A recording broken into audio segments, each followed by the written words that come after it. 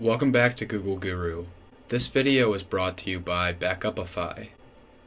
Today you're going to learn some features of Google Calendar. So let's assume that I want to set up a meeting with my team, invite my team, and then send them an email after the fact. So you can see in blue is my calendar events for the week, and that color is designated by the color next to my name.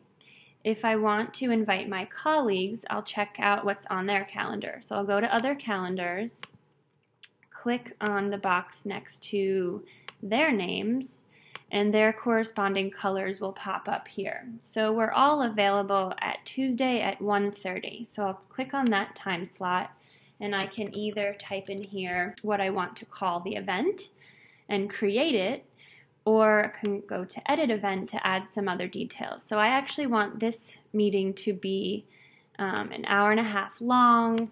I'd like it to be in the conference room. I'd like to send a little message.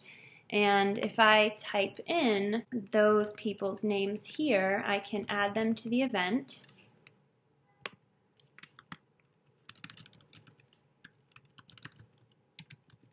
And then when I hit save, I send the event to my colleagues, and then you'll see that the event pops up on everybody's calendar.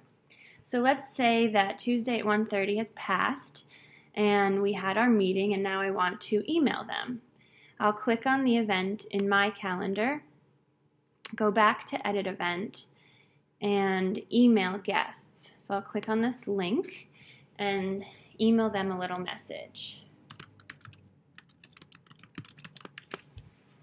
When I hit send, they will receive an email with the message that I sent to them.